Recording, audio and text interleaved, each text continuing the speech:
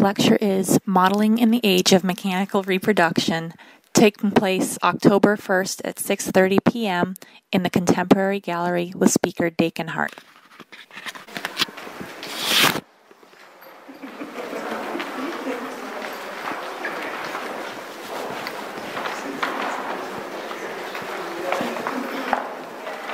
All right. Welcome, everyone. I'm Susan Stoops, Curator of Contemporary Art here at the museum. It's great to have you here. And it's a real privilege tonight for me to introduce colleague Dakin Harts, who is one of the guest essayists for our book on the Rona Pondick project. Dakin previously was Assistant Director at the National Sculpture Center in Dallas. He is now getting his PhD at the Institute of Fine Arts in New York. And most recently, he has co-curated a fabulously successful and important late Picasso exhibition that was at the Gosling Gallery. His co-curator was the Picasso biographer, John Richardson. As I understand it, you're working on a part 2 also, so we can look forward to that. Dakin's going to take you through the exhibition tonight, and I hope you enjoy the ride. I'm sure it'll be a fabulous, engaging talk. And I just want to thank you in public, too, for participating and being here with us tonight, in addition to all the writing that you did. Thank you. Happy to be here. Welcome. Thank you. So I think the place to start really is to answer the question why we're standing in the galleries. To some extent, that's self-evident, but I think it bears a little bit of explanation just why I would take you out of nice, comfortable lecture hall seats and why I would put myself in the position of not having slides to play with, which is what art historians are accustomed to doing, working that side-by-side slide presentation. And the reason really is because I want to talk about connoisseurship in a way. And connoisseurship is an old-fashioned idea. It's really not something that's in vogue. It's not taught. It's not practiced. Connoisseurship really is a science of close looking that developed in order for people to attribute objects that they knew were produced by somebody specific, but where the artist was no longer known. So people got built a number of theories about how to classify objects according to the details of the way they were made. And that was a way that lots of paintings were attributed to people like Rembrandt, and lots of Italian masters were attributed and still are attributed. In fact, many of the attributions upstairs are based on the application of connoisseurship. And small regional collections like this are places that have collections that were built largely by connoisseurs. That is, people who were looking very, very closely at things and looking at things that supported that kind of close looking. And that's why it's an interesting concept to apply to a contemporary artist like Rona, because Rona's work is work that supports, it's very, very richly textured, and has a very high, what I would call a very high level of resolution, which means that you can drill down into it, and it keeps making sense and making more sense and making more sense. And the details of how it's made undergird and are in harmony with what the work, or some of the work's meaning, a lot of the work's meaning, many of the work's potential meanings. So we're in the gallery because it's really, really important to be in front of the actual objects. And just as a point of contrast or comparison, I'll come back around to Dog at the end, but if we look at this piece on the first pedestal of Rona's, the first plinth, compare it to something like Jeff Koons's Balloon Dog, or even better, say the Koons. Can everybody picture a Koons of some sort? Like, say, the Koons lobster. Sort of, Koons's lobster is based on one of those floaty toys that you put in a swimming pool. It's about 6 feet long, and it's bright orange, and it looks like you would expect a kind of a cartoony blow-up lobster to look. Well, Jeff Koons has a lobster that's part of an extended series he's done based on sort of blow-up toys of one kind or another, and it's a beautifully produced object in aluminum, which has been painted, and in every single way, it looks identical to the blow-up plastic object, except that it's been made in aluminum and has been painted.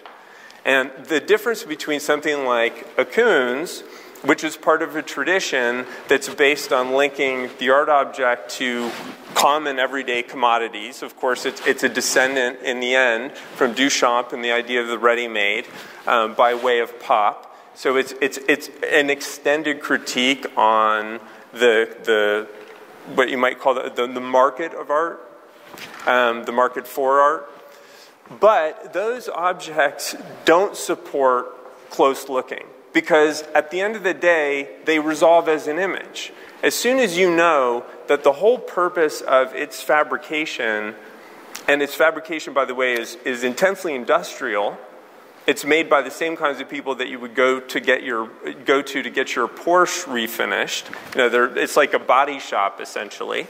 But the approach of industrial production, the point of it is to perfectly replicate the floaty toy. That's it. That's the intent. So the object itself is essentially a concept. And an image, a two-dimensional image, a slide, is totally adequate to describing the concept that's behind that object. That's not true of Rona's work. And it's not true of the works that Rona has chosen to surround herself with in the galleries. So that's why we're in the galleries, that's why we're looking at objects, and that's why I'm talking about connoisseurship, because connoisseurship is the study of paying close attention to things that were made in a rich, deep, and highly textured way. So Rona has given a kind of a rubric for looking at these assemblies, these groups of objects. Like all artists, Rona is brilliantly elliptical, and she's very good at hiding her candles under various bushels. And so she's given us the idea of gesture and pose and hair and repetition. And these are obviously very general categories, quite vague, but I think part of the purpose of them is to get you looking closely. I'm going to try to take you through these objects looking through a particular lens. And it's a lens that I share with Rona, but it's one that she doesn't talk all that much about, but gives you some sense of the detail that's behind the choices that she's making. So that lens is the history of sculpture, or is really what I think of as the culture of sculpture. Every art form has techniques, traditions, certain ways of doing things, and that create a whole. Well, the reason to use the word culture is because it's sort of a vast assembly of things that go into making what ends up being a clearly identifiable way of doing things, looking at things. So this first group, I just want to talk about scale and the idea of size versus scale, because size and scale are not the same thing. That's not something that a lot of sculptors these days pay much attention to. The balloon dog, again, I don't want to seem like I'm picking on Koons, but he's a great example, and I love a lot of Koons' work. But the balloon dog, which is a sized-up version of a twisted balloon animal, the scale of it is basically arbitrary. And from a photograph of it, unless you have context around it, you have no way of knowing what size it is from any internal clues. There are no internal clues. And in the end, it doesn't really matter. He made it big enough to make it really impressive, but it could have been twice as big, or it could have been half as big, and still have been essentially the same experience. Rona, with Muskrat here, each of the bodies, these animal bodies, she's essentially sticking to something like life size for that animal. With some adjustments here and there, expressive adjustments, but basically she's giving us taking as a starting point the size of the animal itself. The choices she's making about how to describe the hybridization of animal and human parts all in the end comes down to obviously choices about scale. And what she's playing off against is the idea that's very, very deeply rooted in the history of sculpture of a canon. and that's a sort of an ideal standard of beauty. Can everybody picture like a standing spear bearer? The Polykleitos, a long time ago, a classical Greek sculptor, created a sculpture that was known as the canon. And some people think that it was one of these spear bearers, or some people think that it was another sculpture of a victorious athlete tying a piece of cloth around his head, the diadumenos. But either way, these were perfectly articulated male bodies with perfect idealized proportions, perfect musculature, and every proportion of those bodies is measurable. And it happens that now with science, I don't know if you've read about this, but there are scientists who are doing studies, for example, on bees, and it turns out that the bees that end up mating with the queen are the ones that are the most perfectly symmetrical. And human beings also respond to perfect symmetry. Symmetry and beauty have a lot in common. So there are all sorts of biological reasons that canons work or make sense or are somewhat universal. Part of what Rona is doing here, and the reason she's chosen these figures, none of which is anything even vaguely approaching actual human proportions. In fact, ironically, Rona's figure is the closest to ideal human proportions in terms of just height and just the proportion of head to body. The average head to body ratio is 1 to 7 or 7.5. In an idealized body, it's around 1 to 8. And you'll see that in most cases, the proportion of head to body is much higher than that the heads are expressively large. Rona has very consciously decided to go in exactly the opposite direction. And very interestingly as well, in each of these figures includes hands and heads, and we'll talk a little bit about why. But rather than scale the hands way down, which she does some places and sometimes, she's chosen just to abbreviate the hand parts as a way of continuing to get, without making it very, very weird looking, if she put full-scale human hands, and I think these may actually be somewhat scaled down. Well, I take it back. I think these are perfect human scale. She has been able to do that just by abbreviating to fingers, but obviously still getting that full effect and the full pose effect of hands pressed together. So the idea of a canon of beauty is one, as I said, that's sort of deeply ingrained in the history of sculpture. And one of the things that's interesting about sculpture versus painting is that sculpture's history is massively compressed in a way that paintings isn't. Practicing sculptors think about Polykleitos. Practicing sculptors think about the Venus of Lespugue, the wonderful prehistoric Venus figures, the Hottentot Venus. There are dozens of them, literally. They all fall into kind of a general category. They tend to look like fertility idols. Well, sculptors know those today. Practicing sculptors, contemporary sculptors, are engaged with the history of sculpture in a way that painters are not engaged with the history of painting. And there are a lot of reasons for that. And the canon, Polykleitos' canon, is one of them, but a lot of it just comes down to the survival rates, the accidents of survival, that a lot more sculpture has survived than painting. There was monumental wall painting in classical Greece. All the public buildings were decorated with monumental wall paintings, panel paintings. They just haven't survived, whereas the sculpture has. But it's also because sculpture has been less collected, there are 1,000,001 reasons for it. Sculpture is inconvenient, it's more expensive, it's hard to transport, it's hard to store, it's hard to install, it's expensive to install. There are 1,000,001 reasons that any museum person could recite off to you that there's just simply less sculpture. But it means that those high points are kind of more of an active part of a working sculptor's background, or just sort of background mental furniture. Well, let's just move over here on this idea of an ideal of beauty, because here Rona is very consciously playing with it at the same time that she's playing with another This is more of an artifact from the history of sculpture. A lot of the sculpture that's come down to us is broken for obvious reasons. But and now we have a much better sense of what was broken when and why and how and when, more importantly, it was repaired.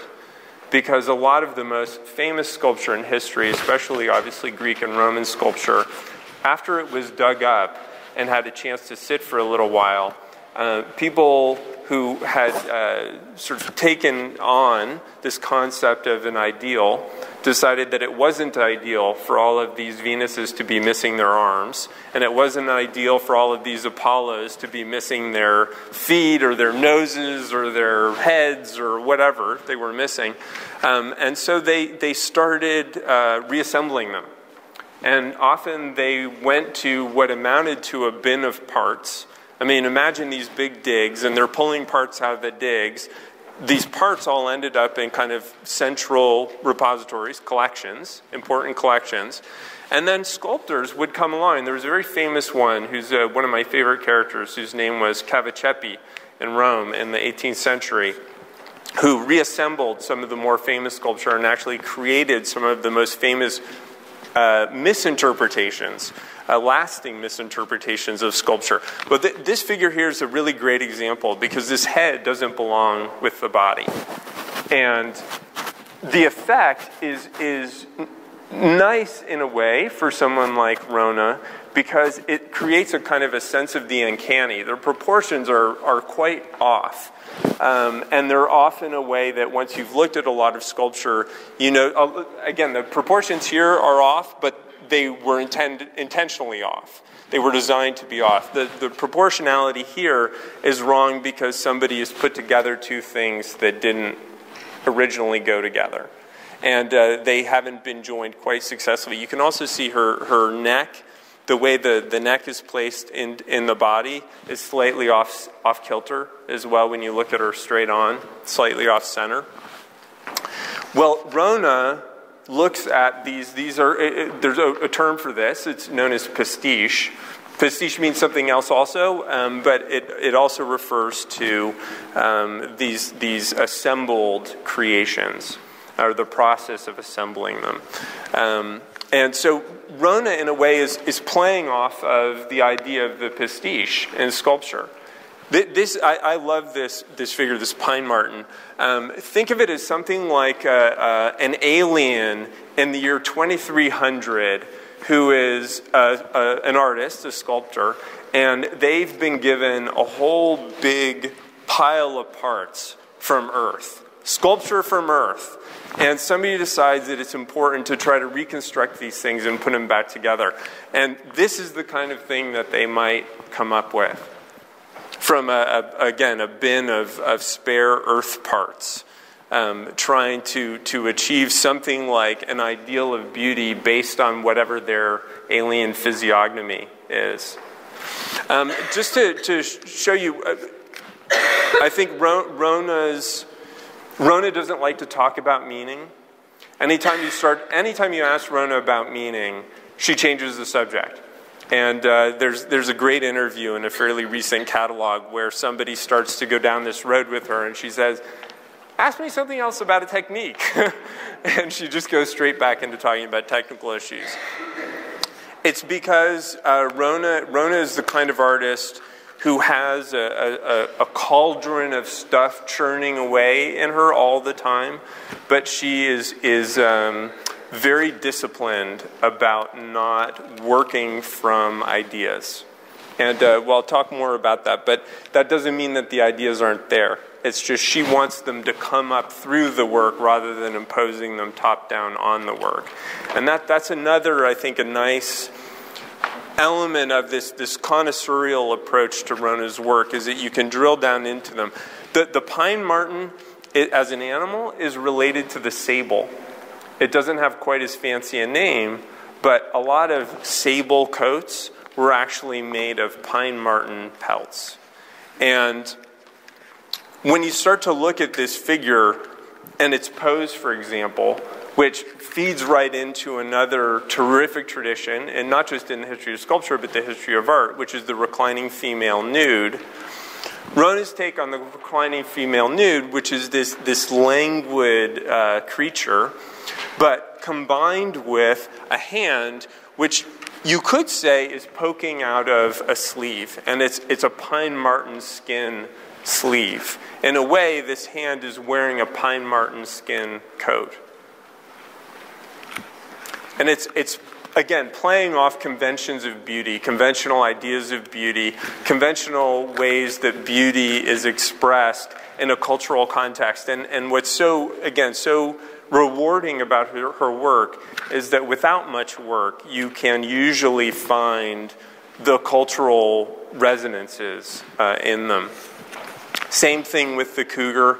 Again, sort of participating in the same dialogue about female beauty. It's obviously, there's quite a lot of androgyny, but I love the use here of the body, and of course specifically her body. And Rona is many things, but she is not a svelte beauty. And the very frank, perfectly true human female arm as part of this sort of sexy reclining construct, I think is again, there's a lot of fantastic resonance there, and playing against the notions of and canons of ideals of one kind or another, be they historical or contemporary and current. Let's move over to this group. Again, this one falls sort of generally under the rubric of pose, and that's true, obviously. But I would say that this entire group is about texture, the texture of sculpture, and materiality. Materiality is a hugely important issue, obviously, and everybody who writes about Rona's sculpture is struck first by its physical presence. That when you're in front of it, the individual sculptures have enormous physical presence and power, and also that her sophisticated treatment and handling of materials. And every one of us who writes about her says something that relates to that, and then acts surprised. And again, it's because Rona is working at every level of craft. And here, what I love about this, because again, she puts it under the rubric of gesture, but really what she's given us, if you look at the two historical pieces of sculpture in her own, is she's given us two roots for materiality. If you look at this Roman plaster mask, it is. Can anybody see? Can you see the texture from where you are? It's got a very porous texture, because of the way the plaster dries. And there are plasters now that perform very, very differently. But at the time, this is a very, very loose, porous plaster. And you end up with something that's not unlike skin tone in a way. He has pores, in a sense. Whereas the Rodin head, bronze takes texture very, very well, because when bronze sets, it expands. So it expands into a mold, which means that it picks up the details of a mold very, very accurately. And here, Rodin is specifically playing against that. Look how sort of waxy and generalized the texture of the head is.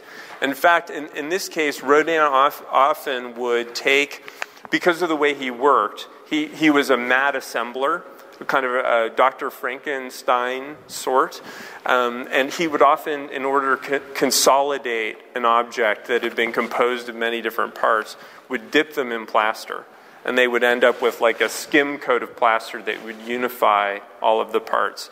But he also saw the expressive possibilities of doing that, and this head, it gives her a kind of an abstracted, dreamy quality, because you don't get a lot of contrast between hair and skin, or the skin of the nose and the skin of the chin and the skin of the neck, which we know have all different textures, which we can see very, very evidently, very, very clearly in Rona's sculpture, which combines these two modes quite perfectly, in that she's taken what she saw here and she's pushed it to the extreme on either side by having this perfect silicon mold of her face, which has picked up all of her skin texture and reproduced all of her skin texture, and then combining it with this incredibly abstracted and generalized, generally as to the sort of underlying structure of the body, but also in its surface. You know, its surface is very smooth and very generalized. You don't get a lot there. You get some sense of the musculature and bone structure underneath, but the skin itself is essentially untextured, in much the way you get with Rodin. So, and those choices are obviously expressive, and they're expressive in a way that's not unrelated to the expressions that she wants to pull out in putting these three things together and saying that they're under the general heading of gesture and pose. So there's a material and textural expressiveness that they share, as well as just the human expression that we recognize. And that's typical of her, and it's nice that kind of thing with her is often hiding out in plain view, as it is with this group. Which leads to another subject, one that I'm really interested in and really partial to, which is because it comes from Greek sculpture, which is the idea of anatomical precision. Greek sculpture, classical Greek sculpture, the best classical Greek sculpture, is recognizable because it is incredibly anatomically precise. I have had a professor, a specialist in Greek sculpture, who's also a dear friend of Rona's, and he once gave a class, a seminar I was in, 10 slides, and all the slides were different copies, presumably copies, maybe not copies, of heads of Harmodius and Aristogeiton, who were the famous tyrannicides.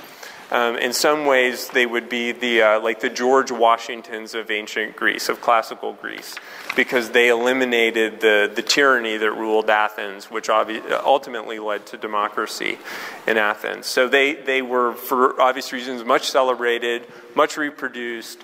There was a famous pair of statues. They're both male nudes. And they were destroyed, and then they were remade, and they were remade again, and there are literally hundreds of copies of these things. So he gave us the heads and wanted us to take a stand and say whether we thought there was any possibility that any of them are original.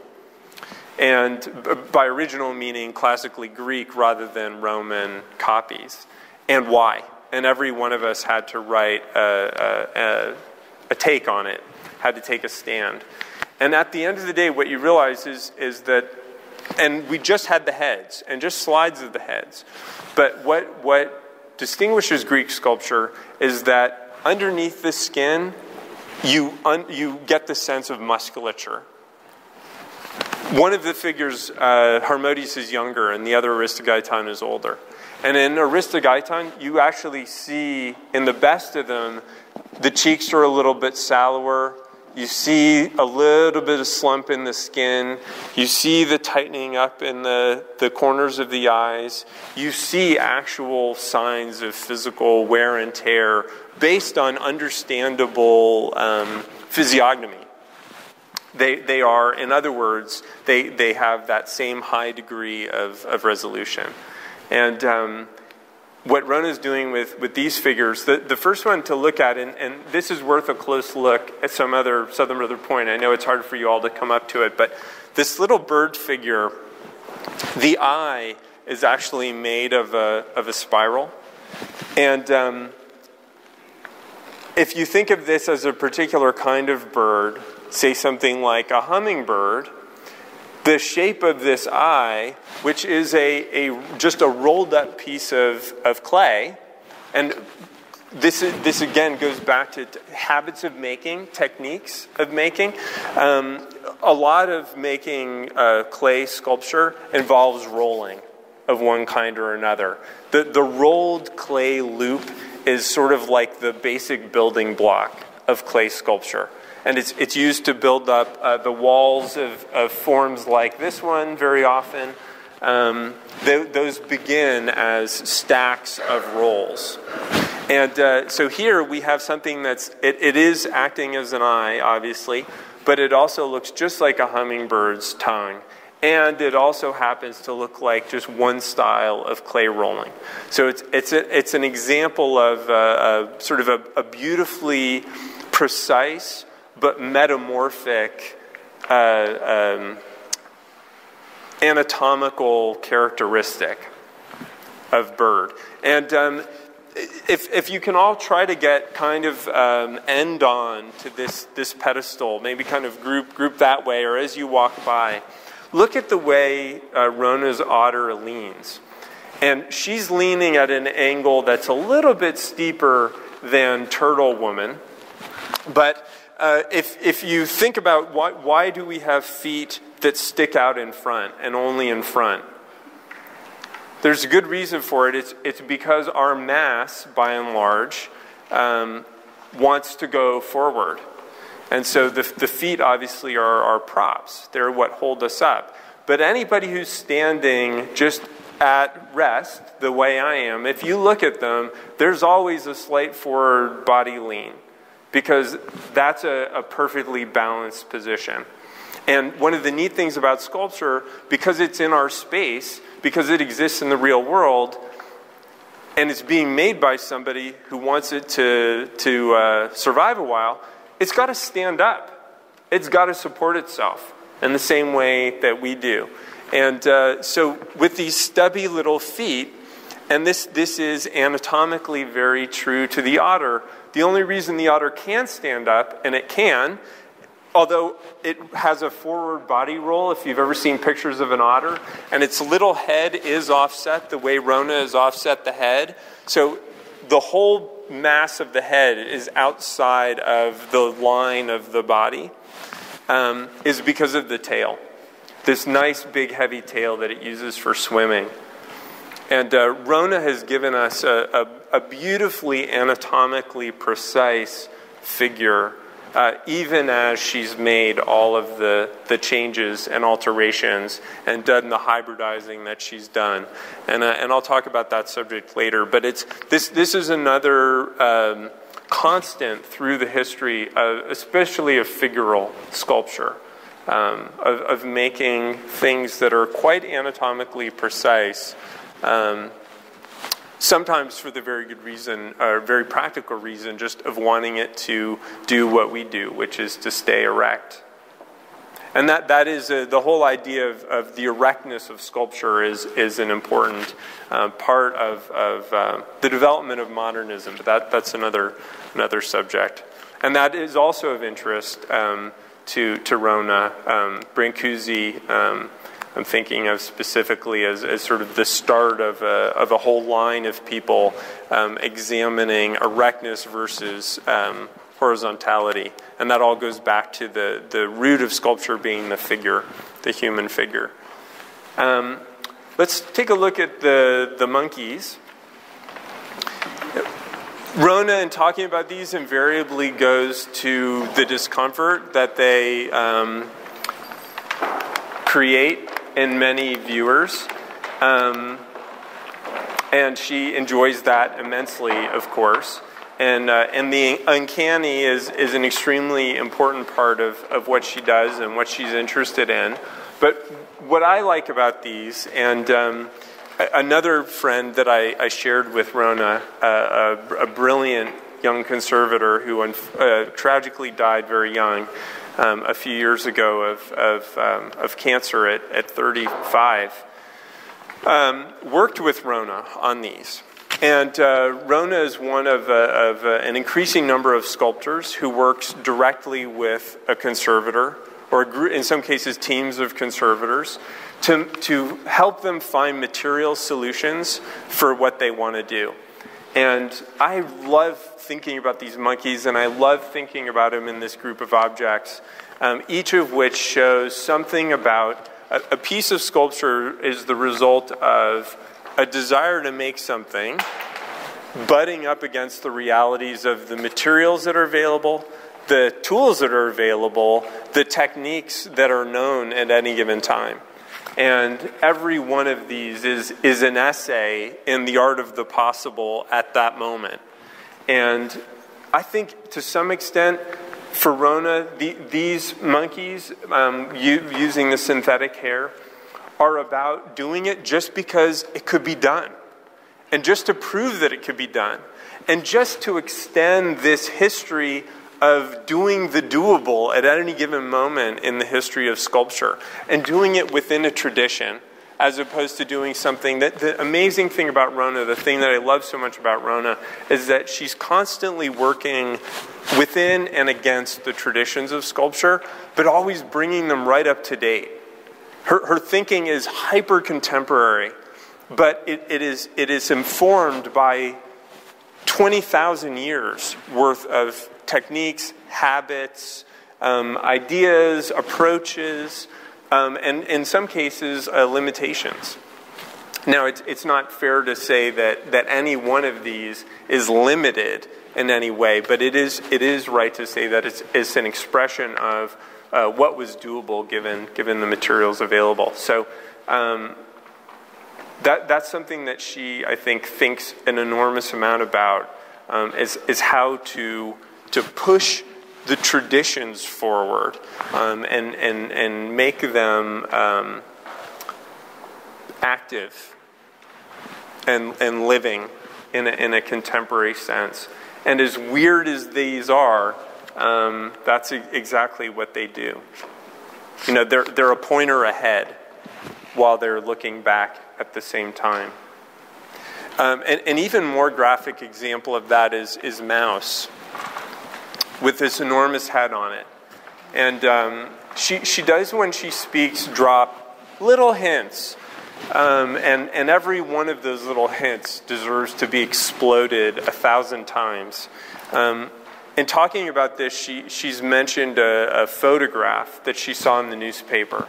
And she actually saw it in an ad from a group of people, fundamentalists, who were horrified by something they had seen and misinterpreted. And it was the image of a mouse without any hair, with what looked like a human ear growing on its back. Has any of you seen that photograph? It's known as the Vacanti mouse. And it was actually produced not far from here, in Boston, by a brilliant researcher, a pair of researchers actually, one at MIT and one a practicing surgeon. And what they were trying to do is figure out how to grow replacement parts for people. Now, this was taken to be a kind of a demented form of genetic manipulation. People figured that somehow they had manipulated the mouse's genes to have the ear grow on its back, and that then the mouse would be killed and the ear would be removed and used as a replacement for somebody missing an ear. The mouse had, in fact, been genetically modified, but in only two ways. It had been modified to have no hair, and it had been modified to not reject foreign tissue. So it had its immune systems repressed. And the thing that looked like an ear on its back was, in fact, a biodegradable mold that had been filled with cow cartilage cells. And the idea was to try to get this cow cartilage to grow into the mold and create an ear that could be used as a replacement part for people. This image lodged itself deep in a lot of people's psyches, I think. A lot of you nodded your heads and seem to remember it. And in Rona's for sure. By way of explaining how this all makes sense, there was a recent exhibition in my neighborhood in New York by a very uppity but very interesting alternative exhibition space, which does regular competitions where they invite people to submit curatorial ideas for exhibitions from any place in any walk of life, and they get huge numbers of submissions. And the one they most recently accepted was a trio of plastic surgeons who wanted to exhibit their before and after photographs as art. And wanted to be treated in the context of the exhibition as artists. And Rona is, as an artist, thinking enormous amount about what new technologies mean, and new biological technologies, not just new, obviously this is inorganic matter, all of it's inorganic. But you can see her thinking about and processing what it's going to mean for sculpture to start incorporating biological ideas. And that's a transition to the next topic, these trees. The idea, I just want to talk a little bit about the way Rona works. At various points our culture, we get obsessed with sort of dominant modalities, and sometimes those are industrial, and sometimes those are biological. And we kind of, society veers back and forth between being obsessed with industry and all of its problems, but also all of its possibilities, and being obsessed with biology. And the obsession with that ear on the back of the mouse, and genetic manipulation in general, and cloning, and evolution, and all of that obviously is in the biological sciences category. Industrial design, and iPhones, and all that other stuff, or a great example from the history of sculpture is something like Duchamp-Villon's large horse. Is that an object that people know, can kind of picture? It looks like a cross between a schematized horse and the drivetrain of a steam engine. And it's been beautifully described as a portrait or an image not of a horse, but of horsepower as a concept. And so Rona is working in what I describe as a biological mode. And Rona's thinking, and you see it expressed very well in these trees, Rona's thinking is a kind of a fractal geometry thinking. This goes back to that idea of high resolvability. What a fractal is a structure that repeats itself, is made up of repeated versions of itself. So whether you look at it at 1-time resolution or at 1 trillion times resolution, it looks the same. It's a structure made up of identical structures. In other words, it's very cell-like. And the way Rona works is very cell-like. And what's so interesting about Rona is that she's able to process these concepts in a way that's both traditional and very contemporary. And when Rona frequently cites also as influences the movie The Fly, and as well as Terminator. And what's the difference between the first Terminator, the T-800, and the Terminator that's in Terminator 2, which is that liquid mercury creature, the T-1000? Well, the difference is that the T-800, and Rona knows all of this, the T-800 is a cyborg. It's a metal exoskeleton that's covered in human flesh to create something that kind of looks, kind of acts, and kind of is human-ish. The T-1000 is composed of colonies of nano machines that combine and recombine into any conceivable shape. So it's made up of things that are essentially identical and microscopic. And in a sense, Rona is working with, and the reason she likes the mercury look of this highly polished stainless steel, in a way, if you take Rona's biological ideas and these industrial ideas all back to an atomic level, it's all composed of the same basic stuff. It's about repeating a cellular structure. And in these trees, what she's doing, nature is very modular this way. Division, cell division, redivision, exponential division.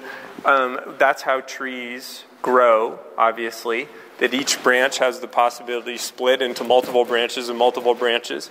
And that is a process that describes well what Rona does. And Rona's not the first artist to do that. And I just say a word about Rodin. Rodin ended up at the end of his career with what he called his anatomical library, which was a collection of 7,000 parts, 7,000 body parts. And these are hands, arms, heads, feet, legs, torsos, every part of the body you can think of, reproduced at every conceivable scale, from little clay modello size all the way up to monumental thinker in front of the library size. And that library he used to combine and recombine parts in a bazillion different ways. Rodin worked modularly. He thought of these parts as parts and then combined them into wholes. Not all artists work that way at all. In fact, Rodin was so famous, we have literally hundreds of accounts of people who visited his studio. One of those, as a very young man, as a very young artist, was Matisse, who took some drawings to Rodin because he wanted, as many young artists did, to get an opinion. Am I on the right track? Should I keep doing this? Should I do something else? Whatever. So Matisse goes, and one of the things that he says when he comes away is that he's baffled by the way Rodin works. He said, I could never work the way that guy works. And what he watched Rodin working on was the clothed version of St. John. And Rodin had gone up to a plaster model and pulled the hand out of the sleeve. It had already been long since, the original hand had long since been lopped off.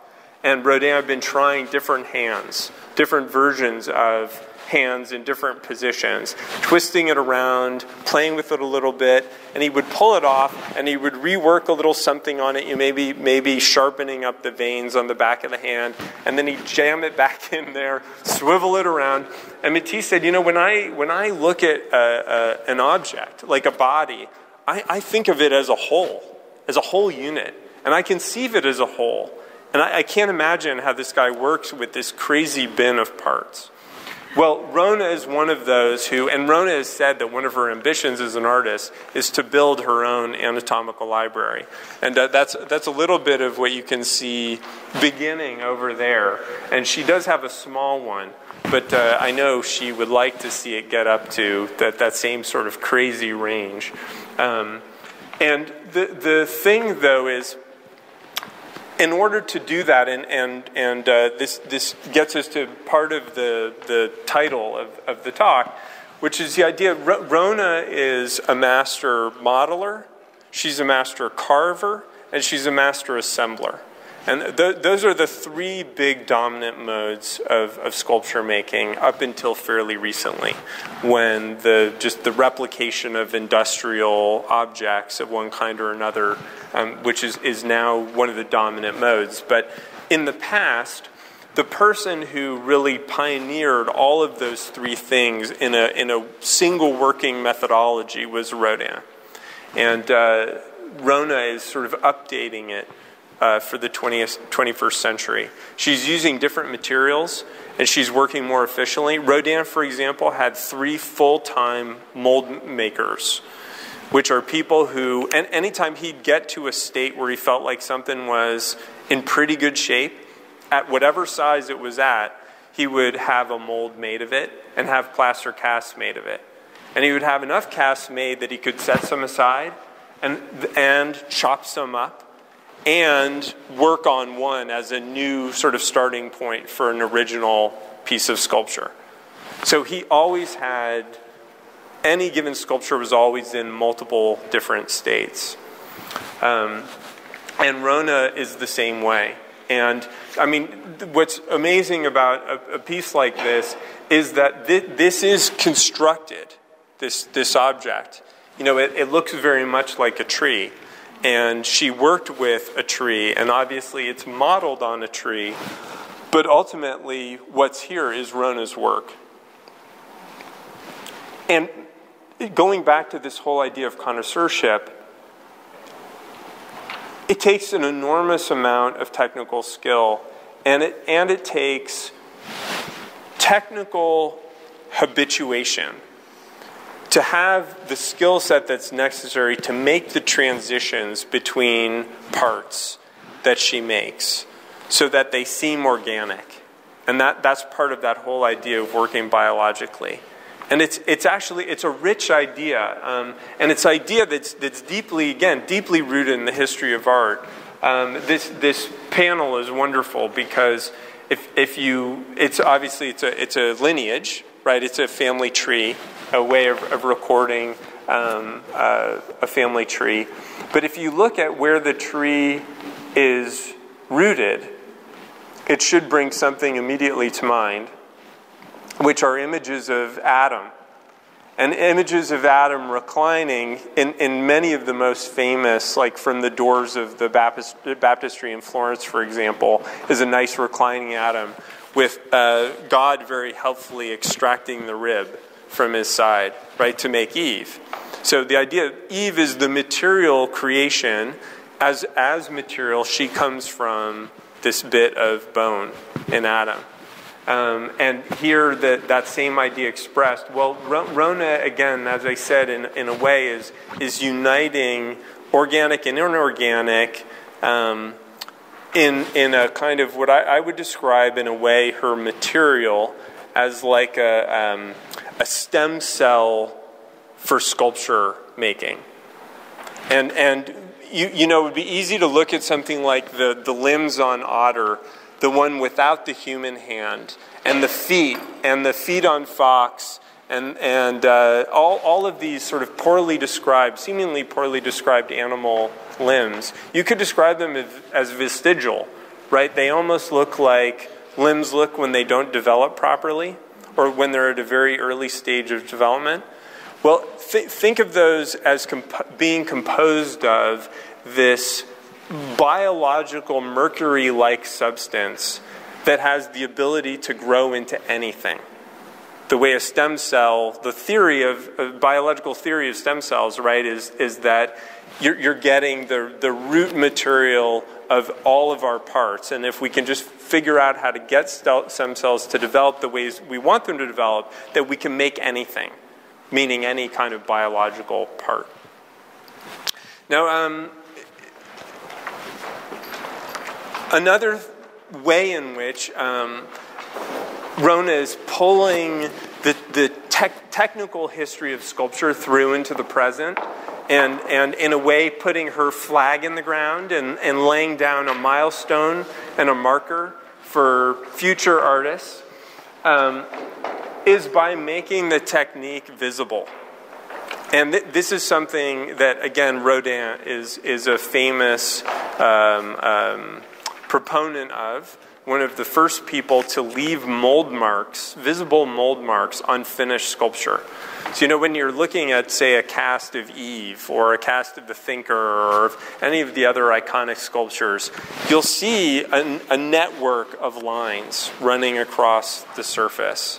Sometimes they've been chased away, but very often they're there. Sometimes they're heavier, sometimes they're lighter, but those are places where the plaster has seeped just a little bit into the cracks between pieces of a piece mold. And he's left them. Usually those are chased off, either in the bronze or earlier. It all depends on the method by which the cast is being made. But he became famous for it. It's something that Matisse did, and this became one of the tropes of modernism. Right? Modernism in all the arts is defined by self-aware art making. You know, that modernist works of art are technically self-aware. So the idea of the canvas that's clearly a flat canvas because of the way the paint is applied, or the sculpture that's obviously a sculpture because you can see the seams. the sort of Frankensteinian seams again. Well, Rona's done the same thing by leaving the way this hand was scaled. And again, this goes back to that idea of resolution and of scale not being the same thing as size, and of scale being really, really complicated. A sculpture that works perfectly at this size, at Modello size, doesn't automatically work at 10 times that size.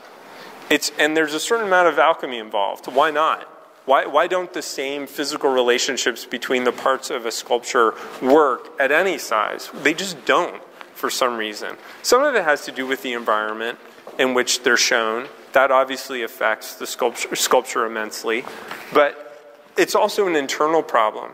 And it's one that sculptors who worked as Rodin did with scaling machines were very aware of. And often when something was scaled, it had to be reworked and tweaked to make it work. And Rona had to do exactly the same thing. So this hand comes from a computer scan of a hand, and then a thermoplastic version was made. You're all familiar with rapid prototyping? So this is three-dimensional scanning and production. So imagine sort of a liquid bath, and based on a three-dimensional scan, a computer drives a laser, and the laser sinters this liquid into a hard, basically it cures it into a hard material, one microscopically thin layer at a time. And so it rises up out of the goo, as it were, a fully formed piece of sculpture, all driven by computers, all based on 3D scans. And this now is very, very common. The machines are getting cheaper and cheaper. Eventually I'll be able to buy one on eBay, I'm sure. We all will. We'll all have them. But right now, it's the people who use them are like Formula One teams use them because they change the shapes of their cars for every track. And they change them week to week anyway, just trying to improve aerodynamics. They use rapid prototyping machines because you can very quickly take a CAD drawing and have a three-dimensional model of it. Well, so Rona's done the same thing, only she found what we all find. If you take a photograph at a particular resolution, say a fairly low resolution, and then you blow it up on your computer, what happens? It pixelates, right? So it loses all of its sharpness, but also all the edges go wacky because every smooth edge is actually made up of a jagged edge. And it's just when you're looking at a jagged edge from far enough away, it looks smooth. Well, the same thing is true with the texture of the hand. It basically, when she scaled it up, it pixelated. And so she had to go back in.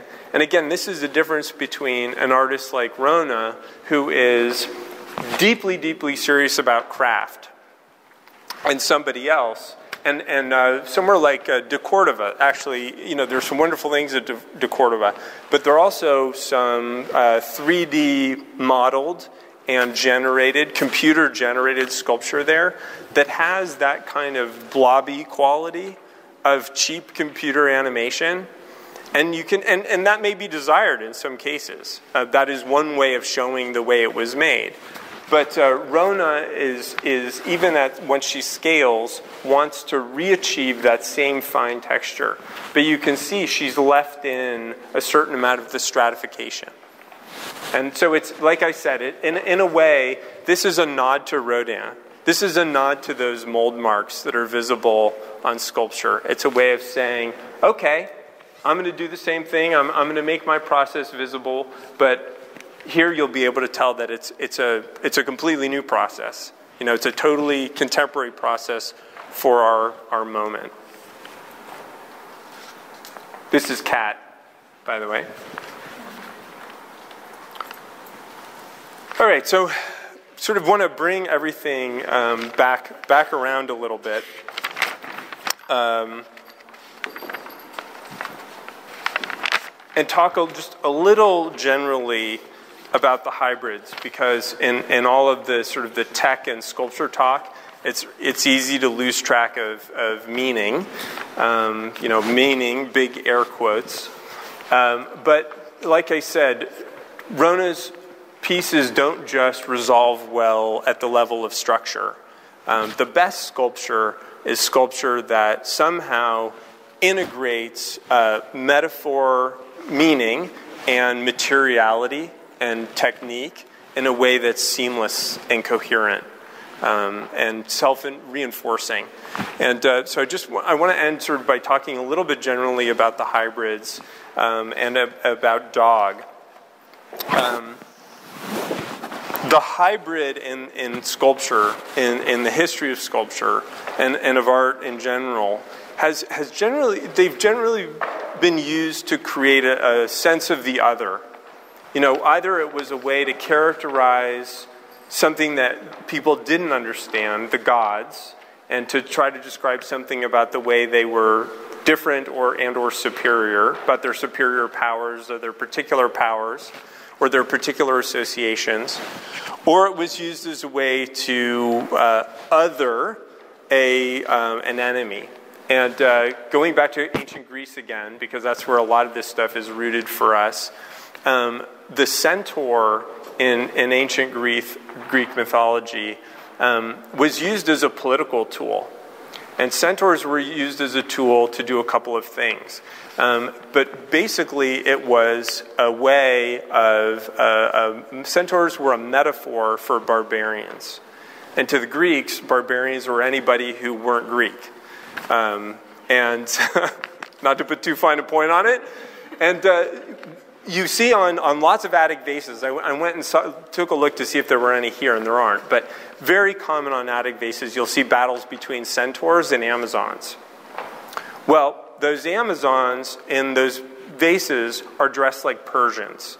Persia obviously was the great enemy of Greece in that proto-classical period and the early classical period. And the sort of the apocalyptic events that ended up creating what we think of as classical Greece both had to do with wars with the Persians.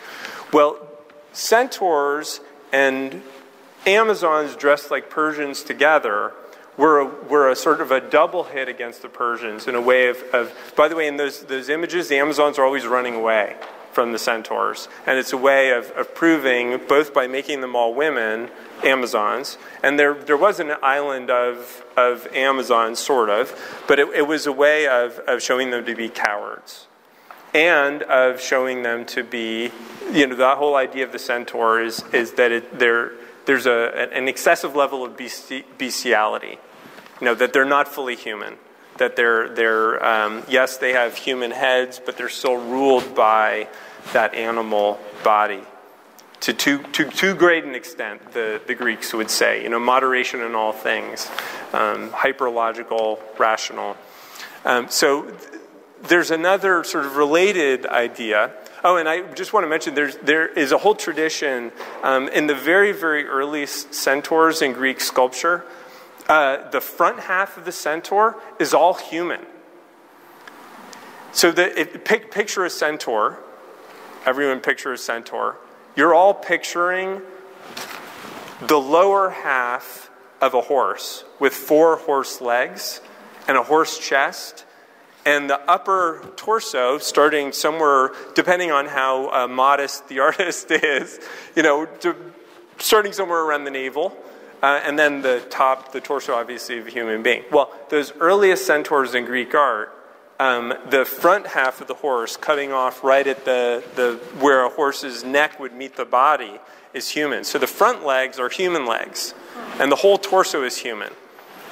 And dog is wonderful for a million reasons, but one of the reasons it's wonderful is because Rona has pulled human arms into the dog's body. And you can see in most of the sculptures she doesn't do that. And in most of them, the body is fully animal, and the hand is human. But in this case, and this is an earlier work, and in fact, you can tell, you know, she played around with the idea, because in the earliest dogs, the arms weren't polished. So she, in rethinking it, she reincorporated the human arms into the dog body in a way, again, that's not dissimilar to those earliest centaurs. And it's a sort of a demonstration of the fineness of detail with which she's thinking these things through. There's another idea, the idea of dualism, that animal-human hybrids have been used to explain or to think about. And that's the idea that we have a soul, and we have a body, and that those are two separate things, and that they live together, but that they're fundamentally separate. This is an idea that's fundamental to almost all religions, and is a very important philosophical concept. And animal-human hybrids are one way of expressing dualism. And going back to Rodin, there's a great example.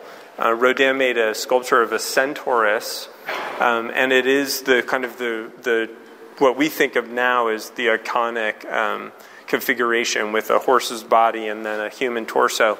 But it's a female torso, and it's trying to escape the horse's body.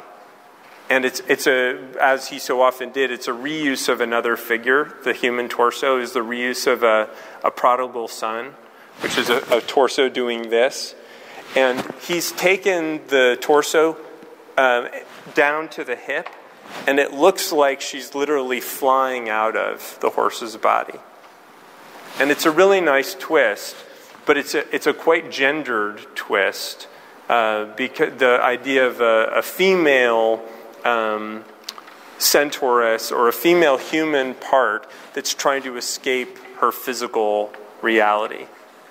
And Rona is turning that idea on its head. And she's turning that idea on its head in all of these animal-human hybrid sculptures. There is a very, very large gender component to these, which is interesting and quite brilliant, I think. I talked about it a little bit in the pine marten and the cougar, but it's here in dog as well. And she is, to some extent, the anti-sphinx. She's an anti-femme fatale. Part of what's neat about her sculptures, about these animal sculptures, is looking at the animals she's chosen to start with.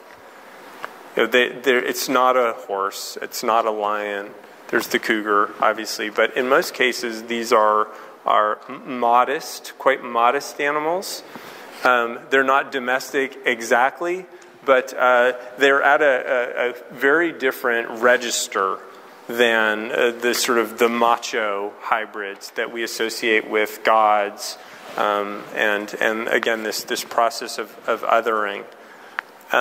There's one more component to these that I want to end with, and that's another incredibly important tradition that Rona is very connected to and thinks a lot about. And that's the idea of, and it sort of goes through everything I've been talking about, is the Italian Renaissance idea of design. That il disegno is what Vasari called it. And il disegno became sort of the apex of the idea of artistic creativity. And design was a combination, it technically just means drawing, but in a way of the better translation, English translation or conceptual translation is design. And it unites together the hand, the eye, and the imagination. And design is a way of looking at and parsing things that have already been made, but it's also the way of conceiving things that haven't yet been made. It's impossible if you think about it. Every one of us has a creative imagination. My mother is a terrific cook. She tells a joke all the time about French cooking, that the French put onions on to caramelize and then decide what's for dinner. Right? Well, that's a way, it's a habitual way of cooking. It's a way of thinking about what food is and what you start with, what a basic building block of food making is. Well, that is a kind of design. And the obviously, not getting into cooking techniques, but being able to think through the technique that you know. Each one of us has built something. What do you think about when you go about building something? Well, what you want to build is conditioned by how you're able to work and how you're used to working. This goes back to that idea of being able to work as a modeler as a carver, those two things, by the way, used to be diametrically opposed. There was, for a long time in sculpture making, there was a war between people who made things by taking material away, the carvers, and people who made sculpture objects by putting stuff together, by modeling out of nothing. And then to that was added assemblage, the idea of making sculpture by taking disparate objects and combining them together. Each one of those is a way of looking at construction. And Rona has made herself an expert in all three modes, which is very unusual, and combined them together. And that's part of what all of these sculptures are about. The head and the hand. That's what it's all about for the artist. Arcing across, like some kind of electrical magic, the body. Somehow making it across all of the confusions that are inherent in the body.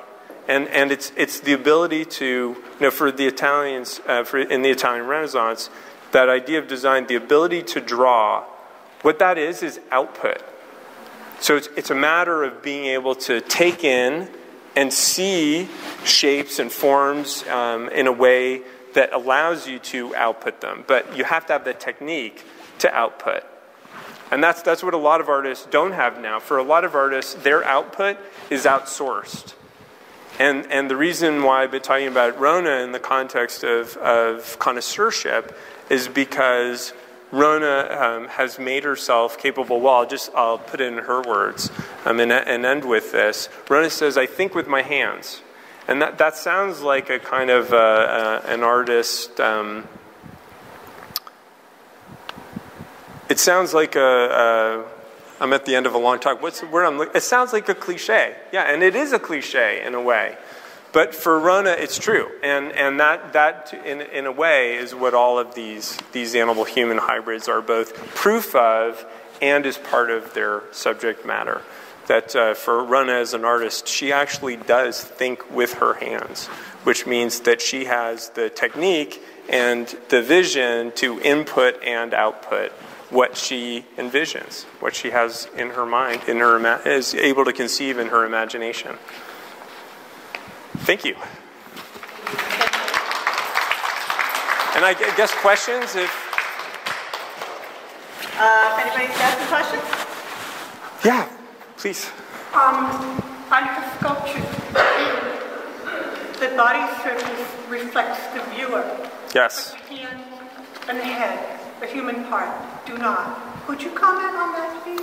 Sure. I mean, there are as many ways to read all of these things as there are people in this room. So, my take is just my take. But I would say that she is, to use slightly jargony, art historical speak, that she's implicating the viewer in a part of the sculpture. Yeah, animal part. Right. Not that human part. Well, you don't. I think Rona thinks that you don't need to. You already have a pretty high opinion of your human part. And I think part of what Rona is trying to do, and it's part of what I was talking about with the idea of domesticating in a way the concept of the animal-human hybrid, and this goes back to that idea I used in the write-up, the concept that she sometimes talks about of slow food, that she is trying to, in a way, reacclimating us to our own physicality, our own animalness, our own mammalness, and that's part of the feminization of these animal-human hybrids that she's undertaking. So I think she is by making the body reflect, and obviously that this owes a huge debt to Brancusi, which she acknowledges very, very frankly. We're forced to look at another part of ourselves that maybe she thinks we underestimate. Thank you. Sure. I just had a couple of comments. Yeah.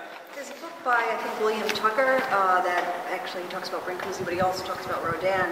And one of the things I thought that was so interesting in it, which actually telling me more about Rodin, was that he would start with the feet and work on the feet and have the clay dry and move up. So he's dealing with gravity also. So I think that that's really interesting, so that these felt human movements like that, being erect, and then the fact that he's using an assemblage. So I didn't know that he did that. That's a great comment, because this is a point of pride for Rodin. Yeah. Rodin did not like to use armatures. You know, an armature is a way of cheating, obviously, because you can build onto it. But Rodin, even with standing figures, liked them, even at life size, liked them to, and he worked in clay, obviously. His beginning medium was clay. He liked them to be able to stand on their own. Do you know that book because it's written by a sculptor? Yeah, of course. I mean, it's a sculpture book I've ever read. And that says something about sculpture in general and the problems. And what for me, Rona is one of a teeny tiny handful of artists who are trying to redress. That's a really old book. Yeah, no, it's a good book. It's almost 70 years old, and it's still one of the best books on. Their first edition, I think, is older than that. William Tucker?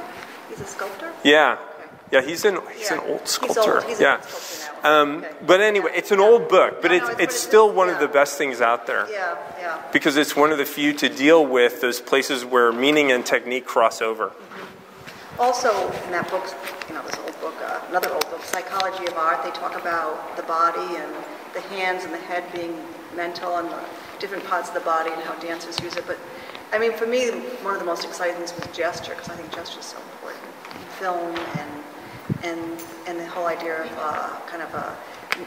not looking contextually at history. I thought that was really interesting about the show too. Yeah, absolutely. I mean, that's the non-contextual nature is really important, and the quote on the wall is really a good one. Too, for putting some context around that, because this obviously is an easy show to criticize from a certain point of view, because it seems there seems to be a certain amount of you could charge it with a certain kind of cultural imperialism, which is not at all what Rona's doing. In fact, she's after the exact opposite effect. But it's how children experience art. They go into a museum. And they react. They associate directly. Yes. Okay, this is why it's there. This is historically why it's different. And I think that's really interesting. There's a new neurological basis for that too, which is there are some art historians at Columbia who are working with the Center for the Mind, and they're working on something called the mirror neurons. And these are the neurons that are in the brain that are thought to make it possible. If I see you do a pose. Let's say you raise one arm like that. In my brain, the exact same neurons that fire in your brain when you raise their arm fire in my brain when I watch you raise your arm. Really? Yeah. Wow. And they're called mirror neurons. And there are a bunch of art historians who are fascinated by this because they think that these are people who are partial to sculpture, and they believe that it's one of the advantages of sculpture over painting that there are levels of degree of how well these neurons fire. And there are some people who believe that the neurons fire more when you look at a piece of sculpture because it's three-dimensional than, say, looking at somebody doing that in a painting.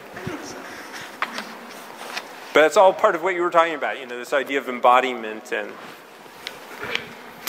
any other questions? Well, thank you again. Pleasure to be here. Thank you so much, Dakin. Thank you all for coming. They probably died.